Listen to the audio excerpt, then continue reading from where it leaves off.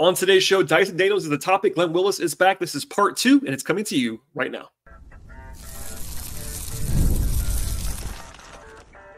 You are Locked On Hawks, your daily Atlanta Hawks podcast. Part of the Locked On Podcast Network. Your team every day. Hello, friends. Welcome to episode 1801 of the Locked On Hawks podcast. I am your host, Brad Rowland, coming to you on a Wednesday evening into Thursday. And today's podcast is brought to you by the folks at FanDuel Sportsbook. And now through September 22nd, all customers of FanDuel can bet $5 to get a 3-week free trial of NFL Sunday Ticket on YouTube and YouTube TV. Visit FanDuel.com to get started. I also want to encourage you, as I always do at the top of the podcast, to make us your first listen each and every day here at Locked On Hawks. Just find us across the board, wherever you listen to podcasts, Spotify, Apple, YouTube. Please like this episode as you're watching it, and also subscribe on the video platform. And we're back with part 2 of 2 with myself and Glen Willis. So if you missed it, I recommend starting with the beginning of this conversation. It's episode 1800. It's part 1 of this extended talk with myself and Glen, talking all things Dyson Daniels. But if you're already caught up, part 2 is here for the rest of the conversation. It's always fun to talk to Glen about anything basketball related, in particular the Hawks. And Dyson's a very, very interesting player for this year's team. So all that said, we'll dive right back into it now with part 2 of myself and Glen Willis talking all things Dyson Daniels. I do want to dive into the defense, which is the headline side of the ball. Not for most players, people don't want to hear about the defense. We usually talk about it more than people want to, because you and I love defense. With Dyson, it is the headline side of the floor for him. Like that's his calling card right now. I'm not even sure where to start. Okay, we talked about it earlier briefly, but is he as good as it sounds? Because the numbers, and I'll share some of them in a second, look fantastic. We led with this conversation about whether he's the best perimeter defender they've had in almost a decade. I found that there's a split, though, between people that are encouraged like us, or people that maybe want to be encouraged like Hawks fans. Whereas some people are like, oh, he's good. He's pretty good. And I don't know where you fall on that spectrum. I know where I fall, but what do you think of this defensive experience? We'll kind of dive into what he does well. So I guess it depends on what a person values and what a person thinks is, quote, good. What their definition of good is. People might have a different definition of good. What I look for is his technique is exquisite. Like his footwork, his screen navigation, awesome. When he's defending the ball, it's always with his chest and his hands out. That's why he's not getting fouls in that situation. He keeps the ball in front of him, like 99.9% of the time. And just all of that little kind of work that he does technique wise, serves him well. So on all those areas, which are probably, I guess, maybe the most fundamental areas of point of attack defense, defending the best creators. And then on top of that, like, I talked about it before, as low man, like he's there early, he gets in front of the rim, not under the rim. His spacing and help is always on point in the right spot. When he's digging from the weak side at the nail, the dig is ferocious, and he's, causes, balls get kind of coughed up all the time. He's leaning into passing lanes.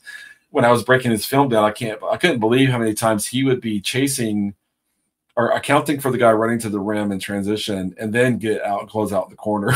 I mean, his the amount of time it takes for him to get to the rim to the corner is crazy. So all of that is there right now. Someone wants to say, but Glenn, he hasn't played 34 minutes a game and that's totally true. Yep. Right. And it's a different level of responsibility by miles than anything he's ever had. So in that sense, we even talked about it at the trade, like scaling his defensive workload up. Will he be more tired at times? Well, sometimes technique slips a little bit when you get fatigued. It's a lot of responsibility. And so in that sense, but if you just watch him play and you're like footwork, screen navigation, help spacing, help timing, just all that stuff, it's all, you want to do a little thing where it's like, we've been watching the Hawks play defense the last 5 years. So is it A+ or is it B+? And I just don't have a baseline for, That's fair. That's fair. Yeah. So, but when I watch, I'm like, yeah, he does all that stuff. He does all that stuff really, really well. Like I said, on offense, the question is scale up, right? On defense, it's more imperative that he becomes the guy and can handle 34 minutes a game if that's whatever the number is going to be, and becomes a guy who is, at the end of the game, when DeMar DeRozan's trying to get to the elbow and get his shot up, like Dyson's on him, right? Last year it was like Jalen on sometimes right. and things like that, right? Jalen can be more of a helper and things like that. So that'll be the thing too. It'll be an adjustment for him, and I think Hawks fans need to realize it is going to be that much defensive workload, that much defensive responsibility. It's going to be an adjustment for him. It might take a little time for him to figure out how to manage his body through that, how to manage his rhythm through that, and things like that. Yeah, I'm glad you put it that way, because I'm on the he's awesome side of things, and it's pretty clear to me that he is. But there are a little bit of caveats where he's got to prove it a little bit more. And there's two ways that I would put it. One is the way you just laid it down with the minutes and all of that, and the fact that he's played a decent amount in his first 2 years. Like he played 1,400 minutes last year. That's a real number, like 22 a game, something like that. But on this team, we think he's going to play 30 minutes a game or more. We'll see. But that's my projection at this moment in time. That is different. That's a different workload. And also, we poked fun about many times, including on this conversation, but going from a system in New Orleans where he had other really good defenders around him to a situation in Atlanta where we like what they've done personnel-wise this offseason, it's obviously not as good personnel player for player as there was in New Orleans. And New Orleans has some weaknesses too. CJ's not very good at this point. Zion's a different kind of beast defensively. Ingram's just okay-ish, but they have Herb Jones. They have guys like they have Alvarado at the point of attack being an irritant. All those things. Trey Murphy's improved a ton. Trey Murphy's that kind of stuff. Of course, he had Nance behind him some. But anyway, I think that in Atlanta, again, I've only heard stuff behind the scenes, not on the record. I think they're viewing him as their number one defender, and I think that we agree that that's what he should be on paper right now. That's a different job, because no matter what you think about Dyson, Herb Jones was the number one defender in New Orleans. He was getting the assignment most of the time. Now it'll be Dyson. Basically, every time there's a star level guy at the 1, 2, maybe 3, Dyson's gonna get the first crack on that guy. I'm pretty sure this year. So that's a different situation. Now on the other side of things, the numbers look great, both advanced and traditional, quote unquote. And also, he's not a high foul guy. A lot of guys in this kind of archetype that play a little minutes and are aggressive and maybe don't have to worry about staying on the floor for 30 minutes, will end up fouling a lot. And he actually didn't. He's a very low foul player, despite having a 3% steal rate, which is a really, really intriguing combination. And the fact that he can navigate screens already in a pretty impressive way. He's got enough size to guard wings. Like some of these guys who are on ball screen navigation terrors are like 6'3", 6'4". He's 6'7", and a legitimate 6'7". Like he's a big, big guy. He's not thick yet, but he's really strong. I don't know, man. He checks so many boxes for me that I have a hard time not getting really excited, even if I will tell myself we got to see it in a bigger role. What we've seen so far, I think, is unequivocally pretty awesome defensively. Today's show is brought to you by Game Time, and Game Time is the best place to find tickets. There's nothing like checking out a live event, whether it is sports and music or even theater or comedy. They also have a new feature at Game Time called Game Time Picks. It makes getting tickets even easier for you. They filter out the stuff that you don't need and only show you the incredible deals and great seats. You don't have to actually waste any time searching through thousands of different tickets on their app. For example, there are awesome deals all the time for the Hawks, including the season opener this year at State Farm Arena on October 23rd against Brooklyn, including a pair of tickets for only $27 each on Game Time right now, including fees. That's a really awesome deal. Of course, there's more of that happening all the time at Game Time. Plus, my personal favorite feature of Game Time is you can actually view the seats through the all-in pricing and no surprise fees at the end of the checkout process and at the checkout screen. Also get a view from your seats in the app before you buy them, so you know exactly what you're going to be getting to and seeing when you get into that venue. And you're also getting the lowest possible price with the folks at Game Time. Take all of the guesswork out of buying tickets with Game Time. Download the Game Time app right now, create an account, and use promo code LOCKEDONNBA for $20 off your first purchase. Terms apply. Again, create that account at Game Time. Redeem that promo code. It is LOCKEDONNBA. That's LOCKED on NBA. LOCKEDONNBA for $20 off your first purchase. Download the Game Time app today. What time is it? It's game time. And if you kind of zoom out a little bit, where that helps, we've talked about it. Hunter doesn't have to be on ball handlers that he doesn't really need to be on anymore, right? You can optimize Hunter's defensive role. You don't have to take Ricochet and make him the primary defender for 12 minutes of game, while he's off, And so he just lets you kind of optimize the role in defensive workload you're assigning everyone else because of what I would think he can handle. And like I said, I don't expect to be perfect in the beginning because it's a new workload. But we've talked for years. Bogey makes everything on offense easier for everybody else. I think Dyson's is kind of a parallel on defense in that sense. I think there are going to be times when they're trying to put Trey into the screen, and Dyson's like, nope, I'm going. Or they're trying to make Trey low man, and Dyson's up at the 3-point break on the weak side, and Dyson's like, nope, I'm going to go down here. He's so good at all that sort of stuff. And people try to hear, but I mean, Hunter's good at that stuff too. But Dyson is a more dynamic defender and more versatile defender than Hunter by quite a lot. Like Hunter's more help team defender now. Dyson is on ball and off ball, and in trade, all of that sort of stuff. And so for me, I think another question for Quinn on media day might be, and everybody don't get so many, but like, is Dyson going to play with Trey a ton? Because for me, like one of the most valuable aspects of putting him on this team is just he's finally a guard. I view him as a guard that can just keep Trey out of trouble on defense, and that is really valuable. That's something Trey hasn't really had, except for what tiny little bit Nate would play DeLon with Trey a little bit in that one season. Apart from that, they haven't really had that. 100% true. So I think that's a real thing to think about. And the other aspect of late game is the offense good? Like does Quinn feels like on when they get late game possessions, close game, does Quinn feel like Dyson is good enough offense that I don't have to do offensive defensive substitutions? I can just roll with him on both ends. That's going to have a big factor with how Quinn plans end of game situations as well. And so that's just something to keep an eye on, because if he feels like I don't have to take Dyson off on offensive possession, it's just easier to kind of manage the continuity of the who you're closing with there. Yeah, actually, it was on my list to ask you at the end or near the end. We'll do it now, I guess. I think they're not to be pessimistic. I just shared how excited I am about his defense. I think there is a pessimistic scenario where he may not be able to close every game because of the offense. If the offense is not working for him, and because you have Bogey, who we all agree is the top 3 guy on the team, probably still right at this point in time. Bogey's awesome. Yep.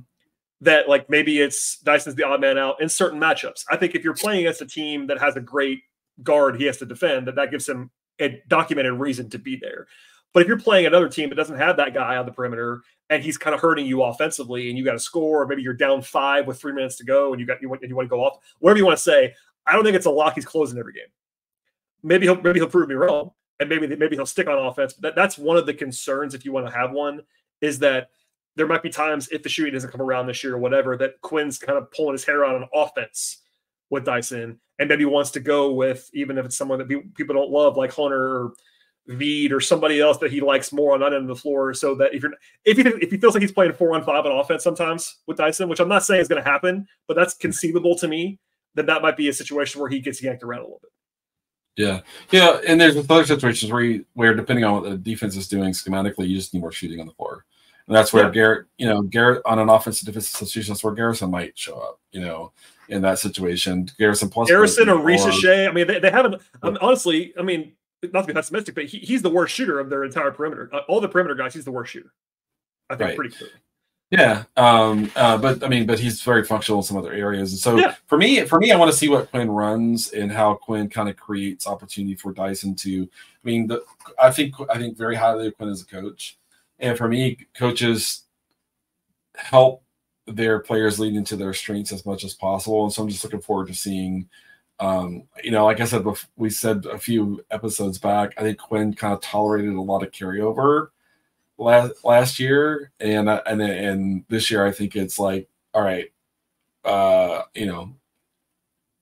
free ride's over. It's a slight back to that example I gave, but yeah, I think there's gonna be a whole lot more motion, a whole lot more attacking the paint touches.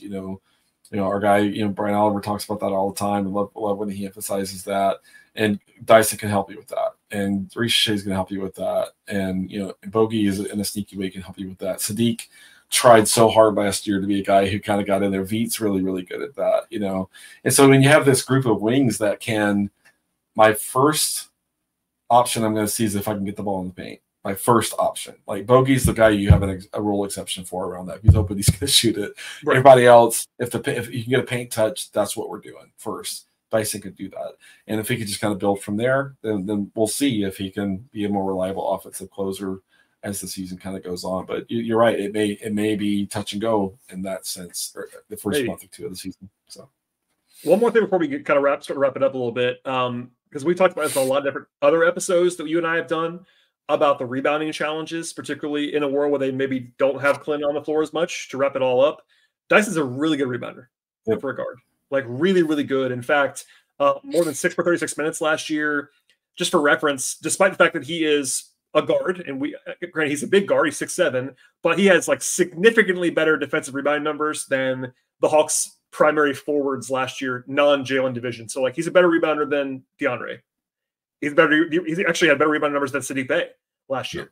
And granted, I've poked fun at those guys for not rebounding, but Dyson Daniels is a guard who's a better rebounder than those guys. So if you're trying to gain rebound, to use Quinn's term that you've brought up many times, if you're trying to go a little bit smaller, if you're playing on NECA more, etc., he should, in theory, along with Jalen in particular, help with that to where it's not going to hopefully be as much of a problem. And I think there might be some times when you need that on the floor too to get by. The defense is beyond the rebound, but as coaches will always say, rebounding is part of defense. You have to close the possession. And I think that having him out there to kind of go up and make also some really big ones, like it's not always about showy, but he's that high point guy. Like he can really leap. He's a good athlete. And the numbers back it up. Like he's a really good rebounder. Yeah, and one of the things that allows him to be such a good rebounder, like when Hawks fans start to watch him play, on defense he sees everything. Yeah, I mean he literally sees everything, and so Onyeka got put under the rim by the other team center. I'm going to go help rebound the basketball. I'm going to go down there and not let that center get the ball. If someone closes, Onyeka had to close out or Clint had to close out, I'm going to go down there and deal with his big body that's right down there. He sees everything, and that's his processing and his ability to kind of process all these things at once defensively is so impressive, and that's what makes him such big rebounder. The comparison, Trey sees something, he may not be able to physically do anything about it, right? Dyson has the tools to kind of go, deal with a power forward, and beat him to the ball. And so that's another aspect I think Hawks fans will really enjoy is just how much processing he demonstrates on defense. He can see when a teammate's in trouble. He can find a way to help that teammate that's in trouble, whether that's Trey is low man and needs a little bit more kind of presence down in the paint. Oh, Trey's low man. I'm going to go be a second defender on the ball earlier. I mean, just all this little attention to detail stuff is just really, really impressive. And that shows up in his rebounding too. Today's show is brought to you by FanDuel Sportsbook. You've heard me talk about FanDuel many times before, and FanDuel is America's #1 sportsbook. Something a little bit different for you this time around. However, now through September 22nd, all FanDuel customers can bet $5 and get a 3-week free trial of NFL Sunday Ticket from YouTube and YouTube TV. Then with the YouTube TV base plan, you'll be able to watch every regular season Sunday afternoon out-of-market game with YouTube TV and the folks at FanDuel Sportsbook. All you need is a Google account and a current form of payment, and you can cancel anytime. When you get there, by the way, FanDuel Sportsbook, you will know, is awesome and easy to use. They have all stuff you're looking for across the sports betting space, from over-unders to point spreads, money lines, player props, live betting, future bets, and much more. The app is safe, it's very secure, and they cover the entire range of sports as well. That includes the NBA, as you listen to this podcast, WNBA, NFL is in full swing now, college football, of course, MLB, golf, tennis, soccer, hockey, auto racing, boxing, MMA, and so much more. And now is an awesome time to set up with the folks at FanDuel Sportsbook. And all you have to do is visit FanDuel.com to get started. One more time, just visit FanDuel.com and check out America's #1 sportsbook. So we've gone long enough. I think we can wrap up a little bit here now. I think it's clear by discussion. We like him. We're excited about him. Hawks fans seem to be upbeat for sure. I think that ideally, and I said this actually as we're recording this today on Saturday, when that photo that I referenced at the very beginning of this conversation about Larry Nance came out with Trey and Dyson and Ricochet, that I think in a perfect world, the Hawks would like that to be their starting trio on the perimeter for a long time. Now, perfect worlds don't always happen. I think that would certainly be the case in an ideal world. Part of that's that they overlap really well. We don't have to go through a lot of combinations, but Dyson and Trey does make sense. You mentioned it earlier about the defense, but even on offense, having a guy like Trey take some heat off of Dyson to not have to be a primary, all those things. Ricochet would, in theory, bring the shooting, bring some versatility, bring some more size. Dyson's a big guard, all those things. It's not going to be that way necessarily. And maybe, by the way, there is a real chance that starts opening night this year. It would not blow me away at all if they started this year. Just kind of putting a stamp on things, Glenn. New era is here. This is our team plus Jalen, and then whichever center you want. But I'm excited. I mean, I think you are too. But is there anything we should share about Dyson Daniels that we have not shared already? No, I'm going to have so much fun watching him. And there's, I mean, you look at him and Kobe and Keaton. You got real you got real defenders, positionally at the 1 through 3 in the way that they haven't in a while. Yeah. I know Keaton's on two-way. I think he could play a lot, right? You're the president of Keaton Wallace Island. I can say that right now. You're the guy, Hunt Keaton. For sure. And so it's just gonna be fun to watch, really legitimate point of attack defenders and really legitimate on ball defenders. And it's going to be nice to see Hunter not be squeezed into a role that's not really fit for him anymore. And it's going to be nice to be able to see Jalen clean up plays as a help defender and a weak side, rim helper and all that sort of stuff. That doesn't mean that Jalen can't deal with some of the top power forwards in the league when that comes, but forcing Jalen onto a 2 or a 3, not great for his body, And so I just love the defensive roster construction they have this year. Again, if you ask me, are they going to be league average? I don't know. It totally depends on if Quinn's Ricochet's playing 20 minutes a game. They're probably not going to be league average. If the priority is let's get our young core playing together a lot so that we are growing with the big picture in mind, it's going to be a slower go in the beginning defensively. If they default to we're going to try to start winning games right away, it's going to be more Hunter than maybe some Hawks fans want to see. It's going to be different combinations. In that sense, I mean, how I feel about Hunter defensively, but I understand. I know where the sentiment is. I'm not a dummy. Yeah. And all that sort of stuff. And so for me, it's will Quinn give us a little bit of a hint on media day? Who's We'll see. How do you, Quinn? What's Ricochet's role in the season starts? Charlie Brown teacher response. I mean, so I have this popped in my head. You remember last year? I think it was the preseason opener. He started 2 centers. Yeah, he started on Yeka, and was it Bruno because Clint was out, something like that. He started 2 centers. Yeah, that's the game I was at. Yeah, that's right. And people were like, "What's happening?" It was against New Orleans, I think. Yeah, and it was kind of a curveball. It wasn't really real. It was just one of those. I think Quinn just likes to mess with us in some ways. Yeah. But no, I'd like to know a little bit more, of course, and maybe I will get some more intel. Hopefully, I can share as camp comes together. But that's one of the things about this team. Quinn has no interest in talking to anybody in the summer. I would love to get Quinn on the podcast. Good luck. He's not going to talk to me in the summer. Quinn is Waldo in the offseason, right? So yeah, no chance. Can't find him. I have one. I'm not even sure if it's a take. And it's a big if at the beginning of this conversation. So don't aggregate this, crazy people. If the Hawks make a jump to league average, let's say defensively, I could see a scenario where Dyson gets some all defense votes, if not making the second team. Because he's going to get credit for it in a lot of ways. He probably should. If that happens, it'll be a big part. He'll be a big part of it. Generally speaking, awards are, in my opinion, a little bit too aligned with team success in some of these individual ones. Like famously last year's Bogey 6-man award, where Bogey should have won, but they just didn't win a lot of games, so he didn't get the attention. But I think Dyson is that level of defender, or maybe could be. Has been on a permanent basis to this point. I think he's been up there.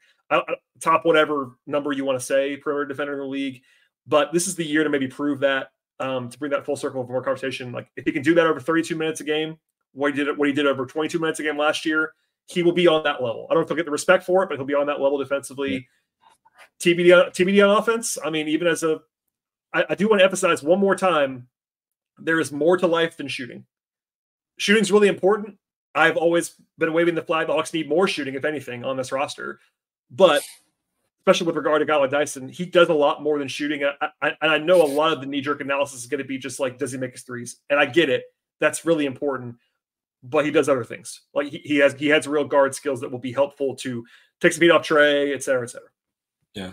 Yeah, the key defensively to me is better play at the point of attack, and then also getting the back side of the defense connected where if they don't have to have the center at the level as much this year. They more rim protection, more packing the paint, more presence down there. They had to get away from that last year because they literally had so little point of attack defense. And so if they can get the on-ball defense and plus the back line structure of your defense both working well, then getting to league average might be something that they can get to this year. And that would maybe help them win more than 40, be 5-6 games over 500, something like that. If they could be league average, I mean, I got this actually. I did Nate Duncan's show on Dunked On, which I think is behind a paywall, so apologies to everybody. But I said this, like, basically, if they could get to even 18th on defense, it's a clear top 6-7 team in the East. No doubt about it. If it's 25th again, then it's hard. So that while the offense is there's a little bit of wiggle room on offense too, like between where they were a couple years ago and where they were last year, where they were elite 2 or 3 years ago, and now they were just good last year on offense. On defense, it's more like, can you just not be terrible? We all understand that, but the personnel is undoubtedly better. And I don't think that's I get why, but I don't think that's going to be appreciated nationally. Because, like, for instance, I don't want to pick on Sadiq. People don't know how limited Sadiq is defensively, let's say. And some of the guys they're bringing in, a la Dyson, but even the supporting, like more of Kobe, that's better defensively than what they were putting on the floor last season. Yeah, and then getting and then getting Okongwu's defensive role optimized, getting Hunter's defensive role optimized, like that makes a big deal. And then just the thing that killed them last year was after their top 7 or 8 guys, it was rough. And now you're going like 13 deep. They have 13 deep. They have, credible rotation players. And so even Jalen. Injury, right. We're talking about Jalen. That's what we have 2 more of these left. If you're scoring at home, we have 2 more left. It's Jalen and Trey, and we'll get into this. I think Jalen's defense is going to take a leap because I think that he was fine last year, but there were some young guys stuff from Jalen. Like it was his first full season in that role. I get it. But, like, I think he'll improve. If I had to project defensively, I think he'll have a step forward. So, like, it's across the board. Trey, just do what you did last year, Trey, I think would be fine. Trey was better last year than he's ever been. He'll never be good, but all that stuff. So put it all in a blender, and I think you can get to, 16th defensively is very reasonable to me. I don't know if it's going to happen, but it's reasonable. Right. Yeah, and that's the thing is just that I think they can take 3, 4, 5. They had to do a lot of stuff that aren't really a fit for the personnel they had the last few years. They don't have to do that anymore. And that is going to be huge for them. Like, that's going to be massive for them. Well, the point of attack. We right. Dyson's the number one example of it, but how many times did we harp on this, on this show, on your show, on ETL 29, offline, about how the point of attack was just giving the bigs no chance sometimes last year. Yeah. And totally. Dyson is the head of the snake on that this year. We're like, that's not going to happen anymore. Now, I'm not saying they're going to be the best defensive team in the world on the perimeter, but adding Dyson alone, even if they just had the exact same roster that they had last year and just put Dyson on it defensively, they would jump multiple spots as far as the pecking order is concerned. He's that good. Yeah. After the trade, when I was breaking down Dyson's film, like I grabbed a Rockets game. Like James Harden could do nothing with him. James Harden could literally do nothing with him. And then there's a few possessions where he had Paul George, and Paul George could do nothing with him. And so that's just an example. And he started that game and played a ton in that game, and that's why I grabbed it. But he's legit. He is 100% legit. Now, as we said, scaling up. How's the rest of that go? And that may take an adjustment. And if it does, it's okay. That's totally fine. All right, Glenn. Thank you for all the time. We've covered. It's probably going to be 3 episodes by the time we're done talking. Anyway, what can we share with people? Again, it is middle of September. We're recording this on the weekend. It's September 14th. We're recording. It'll probably be up in the next day or two. ATL 29 is probably the good place to share. But where can folks find all of your work if they have not already? Yeah. ATL 29 is a good place to go. And so that's great. And then on Twitter, I've done, if you've been taking a break, put some material out on David Roddy and Dyson and a little bit of Nance and some other guys there as well. I did a string of Hunter as a help defender and Hunter as a team defender.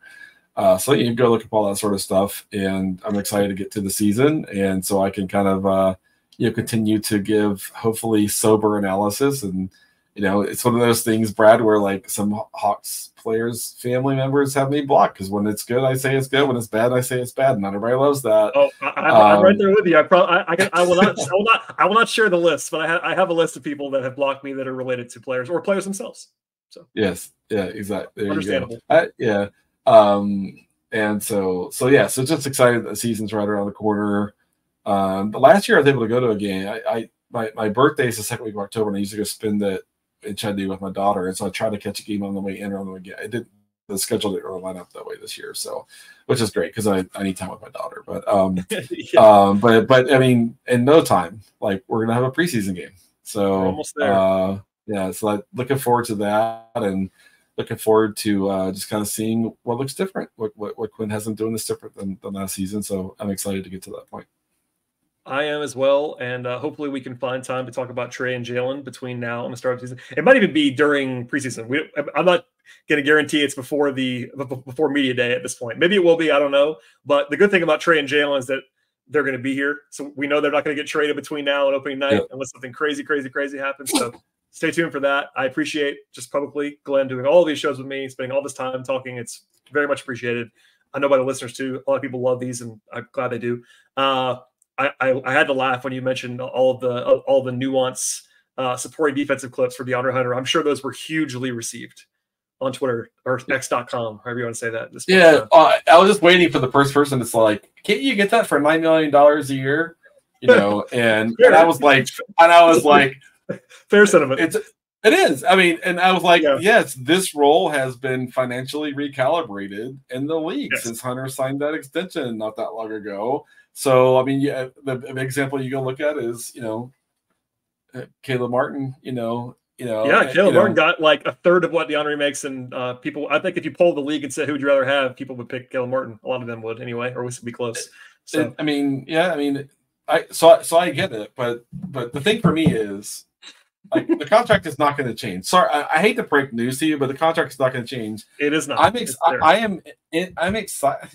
The right word, interested to see it, like if Hunter can be more impactful off the ball this year. So that's just a wrinkle that I'm looking for there. And yes, Hawks fans, I know how you feel about DeAndre Hunter. Okay, we all understand. So. We understand.